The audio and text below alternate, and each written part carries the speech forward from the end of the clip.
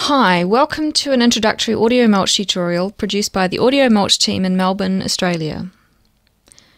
To make sound in AudioMulch, we use audio generation and processing modules called contraptions. In an AudioMulch document, we plug these contraptions together in different ways to create a kind of network called a patch. In the previous tutorial, I made a very basic patch comprising just two contraptions. The patch loaded and played a looping sound.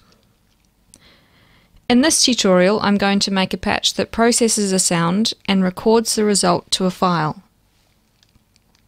I'm starting with the looping sound patch that I made in tutorial 1. Press play on the file player to start the sound playing.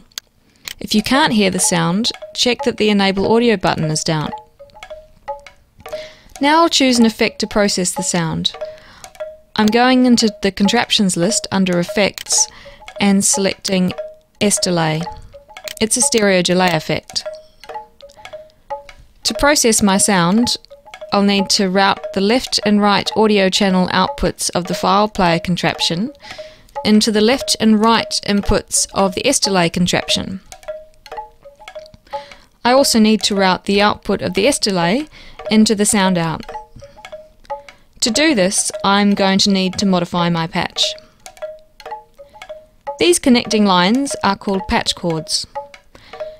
You click on one to select it. You can press the delete key on your keyboard to delete it, or you can right-click and select delete from the menu. To create a new patch chord, I'm going to click on the contraption output and drag to another contraption input.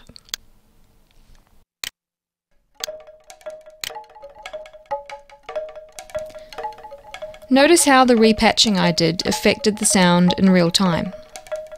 All that connecting and reconnecting of patch chords might not sound very good in a live performance. So I'm going to demonstrate a way to insert a new contraption into a patch seamlessly. I'll start again with the patch how it was. This time I'm going to drag the S-Delay contraption over the outputs of the file player.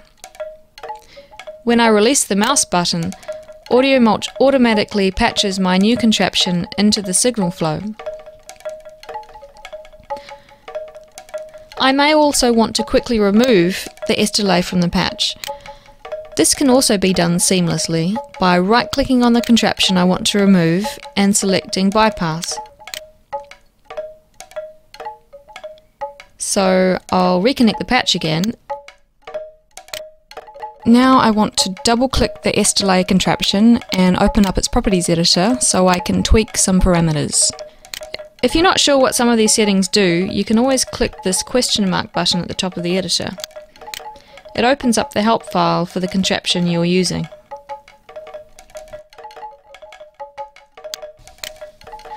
Now I'm going to make a recording of my processed bamboo chime sound. One way to do this is to use the sound out contraption.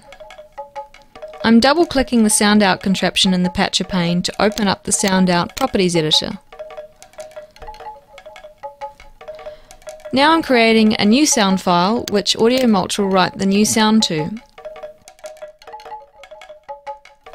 I'm calling it Chimes Delayed. The sound out contraption provides a few different ways to make recordings, and you can find out more about these in the sound out contraption reference. But for now, I'm going to keep it simple. I'm pressing the red record button on the sound out contraption to start recording. AudioMulch is now recording the live output of my patch.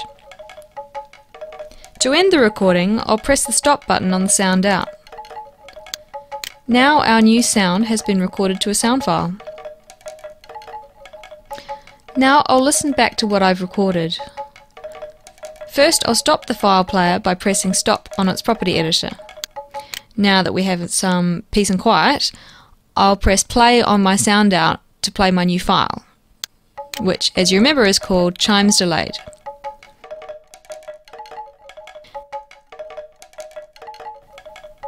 And yes, that's what I expected to hear. You can also save files out of AudioMulch using the Export to Sound File command in the File menu. We'll be covering this in a future tutorial. So that was a basic introduction to processing and exporting sound in AudioMulch. Be sure to check the AudioMulch website for other tutorials.